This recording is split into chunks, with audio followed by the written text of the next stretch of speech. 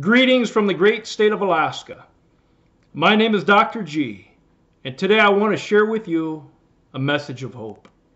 You know, the name that I want to share with you today comes out of the book of Exodus. Matter of fact, if you have your Bibles, we're going to be in Exodus chapter 15. I want to give you a little bit of context and a little bit of background before we jump into the passage of Scripture. Basically, right before this passage of Scripture, we see how God has miraculously led the children of Israel across the Red Sea. He basically split the Red Sea. They crossed over on dry ground. And, Pharaoh and his army, they were in hot pursuit of the Israelites. And so Israel made it across, and then God caused the Red Sea to close up on Pharaoh and his army. And so Israel, they've witnessed and experienced God's deliverance and God's provision firsthand. Not just with the Red Sea experience, but even when they were in Egypt. They witnessed the 10 plagues against Pharaoh and his household and the whole land of Israel, including the Passover. And so we're going to start in verse 22 of Exodus chapter 15. It says here, "Then Moses led Israel from the Red Sea, and they went into the desert of Shur. For 3 days they traveled in the desert without finding water. When they came to Marah, they could not drink its water because it was bitter. That is why the place is called Marah. So the people grumbled against Moses, and they said, 'What are we supposed to drink?'" So let's just stop there for just a moment. So, the children of Israel, they've already forgotten how God has miraculously delivered them from the hand of their oppressor, how God has delivered them from Pharaoh and from certain death. They've already forgotten that. Now they're complaining. Instead of recognizing the assurance and the confidence of their God, they are succumbing to fear, and they are murmuring and complaining against Moses himself. It says here, "Then Moses cried out to the Lord, and the Lord showed him a piece of wood. He threw it into the water, and the water became sweet." And so this piece of wood, it represented really God's response to a need. The children of Israel, they needed water. And God responded to them through Moses, and Moses threw this piece of wood into the water. And so the wood is representative of God's provision. And I think about the piece of wood that Jesus Christ hung on. He hung on a wooden cross, and it was there at that cross that our bitter position, amen, our sinful nature, it was there that we received mercy and grace from the hand of God because of the wood. And because of Jesus Christ giving his life, dying on the cross for your sin and my sin. Amen. Let's keep going. It says here, there the Lord made a decree and a law for them, and there he tested them. He said, "If you listen carefully to the voice of the Lord your God, and you do what is right in his eyes, if you pay attention to his commands and keep all his decrees, I will not bring on you any of the diseases I brought on the Egyptians, for I am the Lord who heals you." And we see right here that God revealed himself to Israel as Jehovah Rapha. Jehovah Rapha. Basically, it means God our healer. And so this is a revelation of another one of God's identities, God's person as the healer of his people, Israel. It says, "Then they came to Elim, where there were 12 springs and 70 palm trees, and they camped there near the water."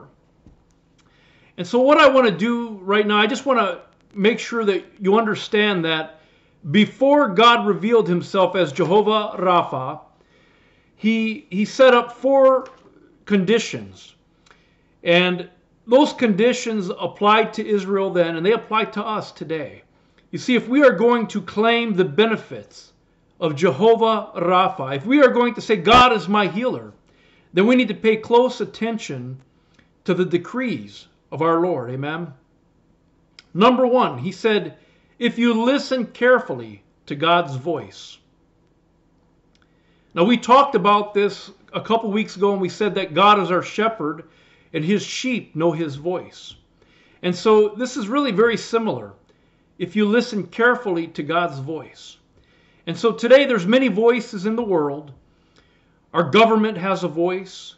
So the politicians have a voice. Doctors have a voice. There's many, many voices in the world. But the one that we really need to listen to is the voice of our God. Okay?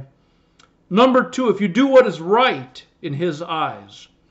And so once again, one of the conditions is that we do what is right in the eyes of the Lord. You see, there's a lot of people who do what's right in their own eyes. They do what seems right to them. As a matter of fact, I believe in the book of Proverbs, it says, there is a way that seemeth right unto a man, but the end thereof are the ways of death. And so we have to be really careful to do what's right in the eyes of the Lord. Okay? Number three, if you pay attention to God's commands. If you pay attention to God's commands.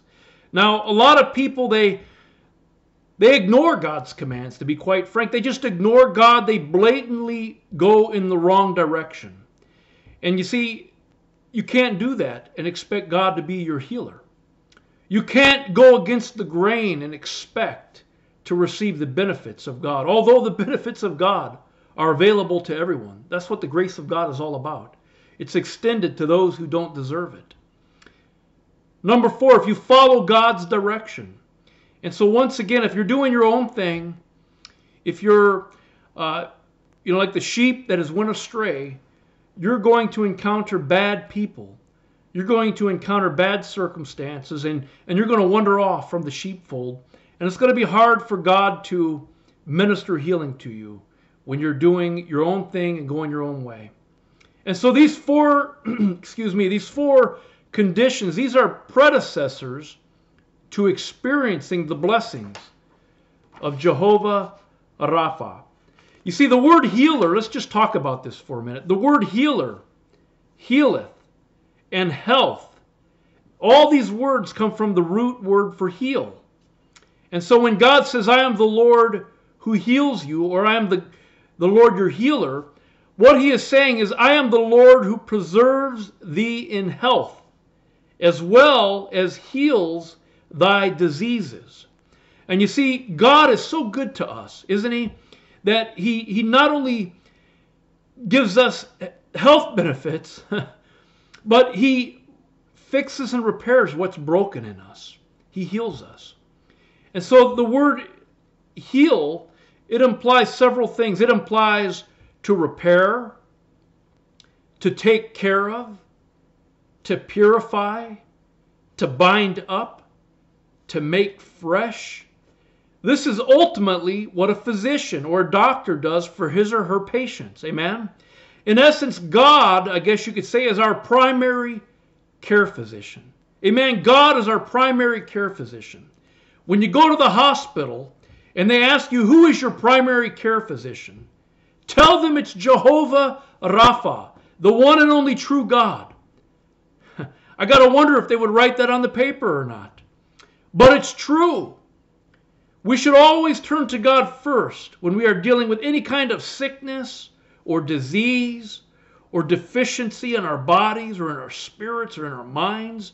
We need to turn to our primary care physician, because there's no one like Jehovah Rapha. The best doctors here on earth cannot do what Jehovah Rapha can do. Now, I'm not saying we shouldn't go to the medical clinic down the street. I did not say that. What I said is we need to go to God first. So there's a big difference. It's okay to go to the health clinic down the street, but make sure you go to God first. Give God the benefit of the doubt. Let him heal you. Now, God doesn't always heal us the way we want to be healed. I've experienced healing, and then I've experienced times where I wanted healing and I didn't get it.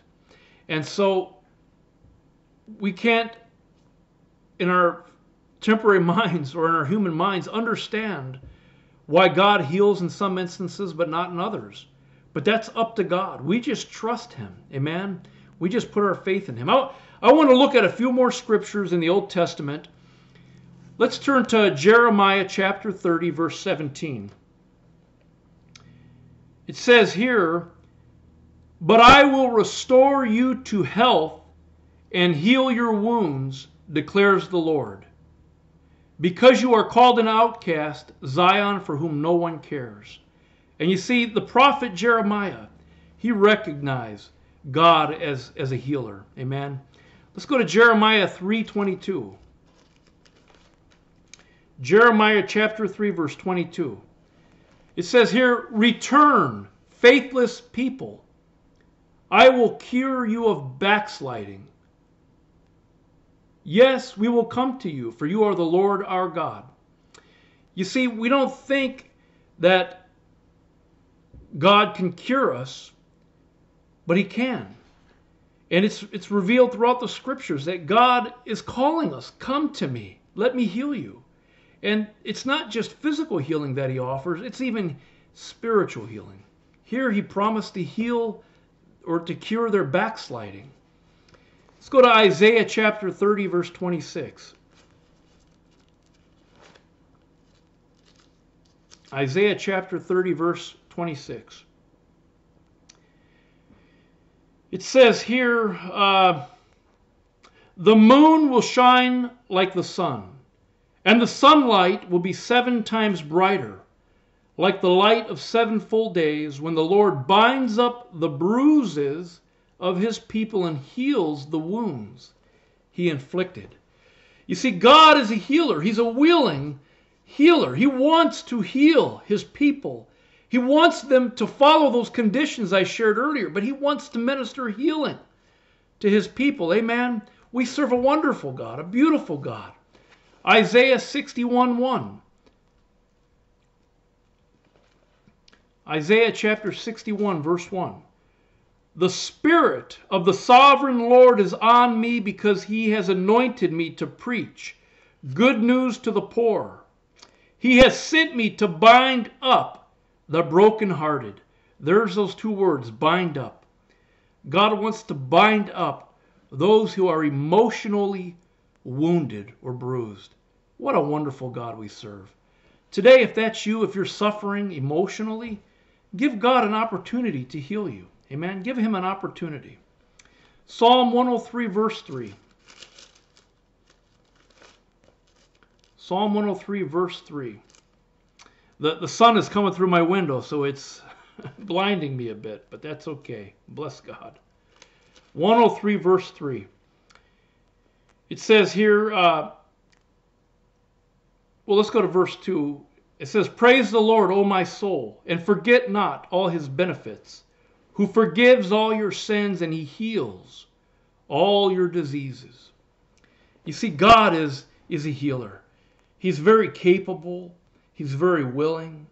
We just have to be submitted and come to Him on His terms and allow Him to minister healing to us. Amen. You know, each of these scriptures, they really reinforce God's role as our healer. And these scriptures admonish us to turn to God when we're hurt, to turn to God when we're in pain.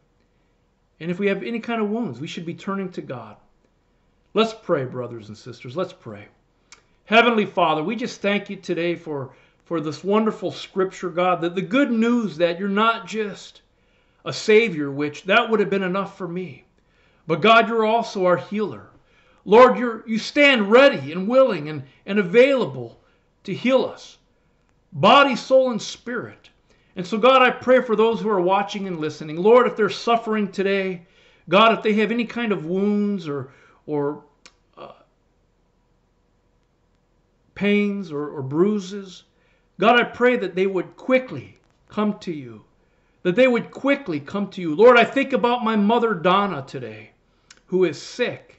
Lord, a matter of fact, she's at the emergency room with my sister. I pray in Jesus' name, God, that You would heal her. Lord, that Jehovah Rapha would come to her aid quickly. God, that You would relieve the pain that she's in. Stop the bleeding. Stop the pain and the discomfort, God, that You would minister to her. In the name of Jesus, I ask You, Lord, that You would be victorious over whatever this is that's inflicting my mother. Oh, Jesus, I thank You, God. I thank you, Lord, that you're hearing my prayer today. And I'm believing in faith, God, that you're going to touch her right now. Lord, she's there to see the doctor. But God, you are her primary care physician. And God, I come to you first on her behalf. Heal her in Jesus' name. I ask you, Lord. I ask you. I don't command you, but I ask you, Lord, because you love her. She's a servant of the Most High God. And Lord, you know the condition she's in. Heal her, I ask. In Jesus' mighty name. Amen. God bless you. I hope you have a blessed day.